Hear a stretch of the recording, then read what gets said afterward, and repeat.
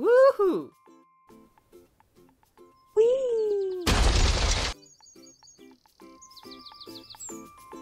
Whoa! Is everyone okay?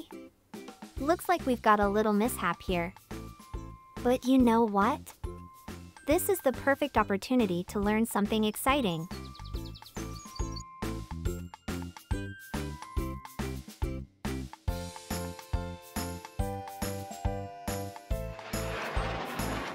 Today, we have a special treat for you.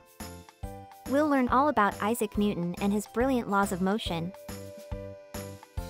So, let's kick things off with Newton's first law of motion, also known as the law of inertia. This law states that an object at rest will stay at rest, and an object in motion will stay in motion unless acted upon by an external force. When a car starts moving, the person inside the car moves with the car.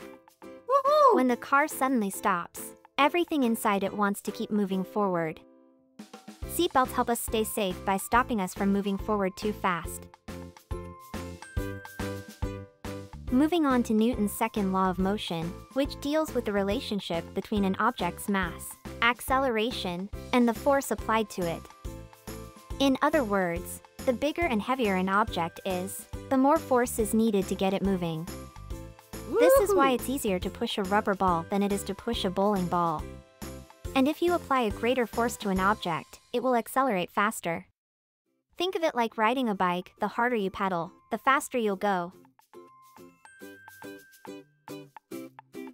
Finally, Newton's third law states that for every action, there is an equal and opposite reaction. When one thing pushes or pulls another, the other thing pushes or pulls back in the opposite way with the same strength.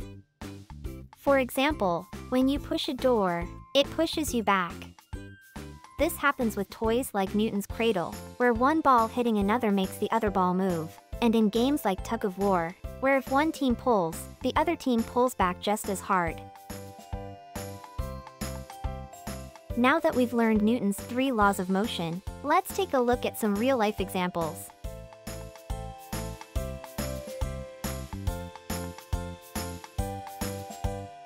Newton's first law. A soccer ball will keep rolling on the field until it's kicked by a player. Newton's second law. It takes more force to push a heavy shopping cart than a light one. Newton's third law.